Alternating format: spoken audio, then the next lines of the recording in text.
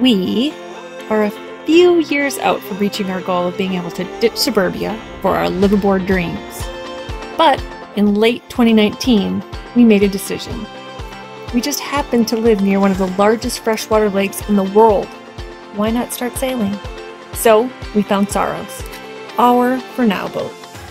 Sailing season on Lake Superior is short, and it's not the warm seas tropical adventure land we yearn for. But while living out this middle time between suburbia and full-time ocean cruiser status, we are adventuring, learning, and sharing as much as we can.